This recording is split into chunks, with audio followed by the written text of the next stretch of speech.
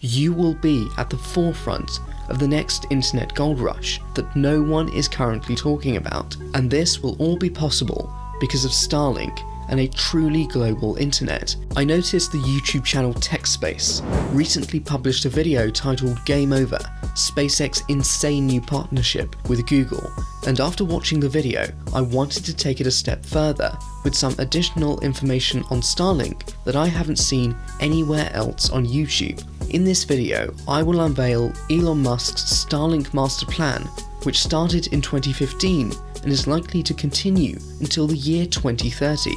Don't forget to like, subscribe and watch this video all the way through, because we are about to explore almost a decade of Starlink innovation from a radically different perspective.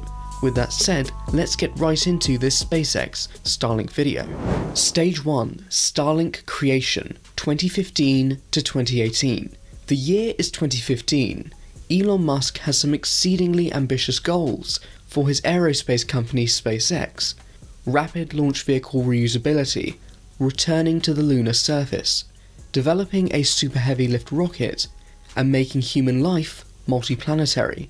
All these projects require enormous funding, so Elon needed to think big and think long term. Satellite internet technology had been around for decades, but never achieved true global coverage. Elon set out to change that with Starlink. He knew SpaceX was incredibly close to landing a Falcon 9 booster on a drone ship. The rapid reusability problem was solved. He also knew that the engineers at SpaceX were more than qualified to design and mass produce a small form factor satellite. A few years later, he had a product, the Starlink satellites, and he had a method of delivery, the Falcon 9 rocket. Now it was time for the execution. Stage 2. Launching Starlink satellites, 2019 to 2021. May 23, 2019 will go down in history as being one of SpaceX's most significant missions, kickstarting a true cloud computing and hyperconnectivity revolution. This was the first Starlink mission, and it was an enormous accomplishment. Since 2019, another 1,400 Starlink satellites have been launched and successfully added to the low Earth orbit mega constellation.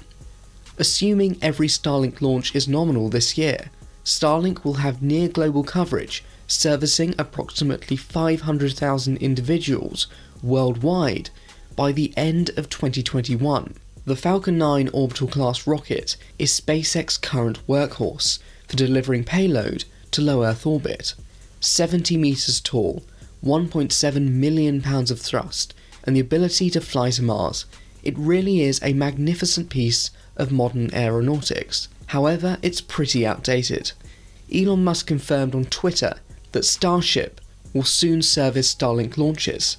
With the ability to carry in excess of 100 metric tons to Earth's orbit, introducing Starship into the SpaceX fleet will greatly accelerate Starlink development. Elon estimates that by the year 2030, 42,000 Starlink satellites will populate low Earth orbit, providing 4G-like speed to the entire planet, while supplying SpaceX with a stream of $30 to $50 billion in recurring revenue. $100 billion! Gentlemen, silence! Now that I brought you up to speed, I will share with you the final stage of Elon Musk's Starlink master plan that nobody is currently talking about. Stage 3. Starlink unlocking trillions of dollars in untapped human potential, 2022 to 2030. In the year 2000, there were 361 million internet users. Just 20 years later, there are 4.5 billion. Nearly 60% of the Earth's population is online. In just 24 hours, 720,000 hours of content are uploaded to YouTube. Over 100,000 people subscribe to Netflix. $2.3 billion is spent through e-commerce, and 100 billion messages are shared via WhatsApp. The 21st century internet serves as a thriving hub of activity, with billions of people consuming and sharing all of humanity's collective knowledge. in this matrix of information and ideas. To learn that nearly 40% of Earth's population, 3.12 billion people, remain disconnected is truly shocking. Just imagine the profound effect bringing over 3 billion people online within a decade would have on the human species. It's almost impossible to predict every conceivable outcome. However, if we extrapolate out using past data, we can begin to envisage what a future may look like. Prior to the COVID-19 pandemic, 17% of US employees worked from home 5 or more days per week. This increased to 44% during the pandemic. On average, employees save 8.5 hours a week by not commuting to work, and working remotely can increase productivity up to 77%. If Starlink can bring low latency, reliable internet to some of the world's most technologically isolated population centres, remote working will be made mainstream. The global e-learning market is projected to grow to $370 billion by 2026, from the $226 billion today.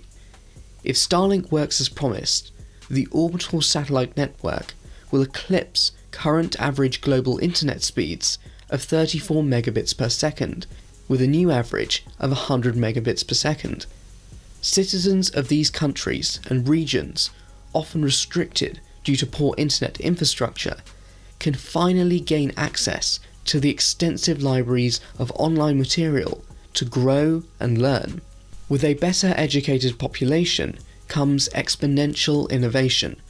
This is how Starlink will target and unlock trillions of dollars in untapped human potential. You cannot deny the immense positive effect the internet has had on your own life. Do you feel more connected to others with similar interests? Are you better informed on global events and news? Has the internet made your life more complex, but efficient at the same time? The top 5 most valuable companies in 1989 were either banks or big oil. This was when the internet was in its infancy. Just 31 years later, 4 out of 5 of the largest companies on the planet by market cap operate exclusively in the technology sector. 1.3 billion people in 107 developing countries will build online enterprises that rival the 2,000 multi-million-dollar tech startups of Silicon Valley. And this will all be possible because of Starlink and a truly global internet, providing incredible investment opportunities for the world's economy. Trillions of dollars could flow into the African continent, South America, and East Asia. So I would watch these parts of the globe closely over the next 1 to 2 decades. This will also benefit first world countries greatly. As the global standards of living increase, people have more disposable income to spend on goods and services. Facebook could double its user base. Amazon may receive twice as many customers. Apple could sell twice as many iPhones, and Tesla might power the entire planet with renewable solar energy. It's safe to say, if you own or are invested in a tech-centric business, you will be at the forefront of the next internet gold rush that no one is currently talking about. Dude. What are you doing? Huel. Hey, quit screwing around. We are here to do a job.